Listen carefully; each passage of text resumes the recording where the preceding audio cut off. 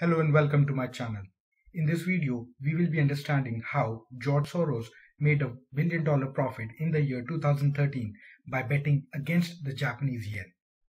In 2013, Shinzo Abe, the then Prime Minister of Japan, introduced a new set of economic policies called Abenomics to get the Japanese economy out of stagnation and boost its economic growth. The government took a three-pronged approach of monetary easing, fiscal stimulus, and structural reform in order to achieve the stated goal. From 2013 to 2014, through the quantitative easing program, the Japanese government bought bonds worth 150 trillion yen, which resulted in the rise of prices of the financial assets. The government announced a 10 trillion yen of fiscal stimulus and increased the public spending by about 2% of the GDP, which further widened the fiscal deficit. The Japanese government also implemented monetary policies to lower the interest rate and set a target inflation rate of 2%.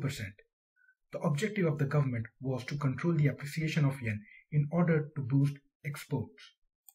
The economic policies of the Prime Minister Shinzo Abe resulted in the appreciation of the Japanese stock market by about 30% from 2013 to 2015, and it also led to a depreciation of yen by about 20%. George Soros understood the implication of Abenomics and had built a short position on yen, whereas longed the Japanese stock index Nikkei during 2013.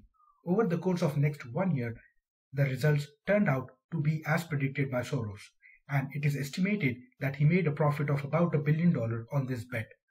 I hope you found this video interesting. Thank you.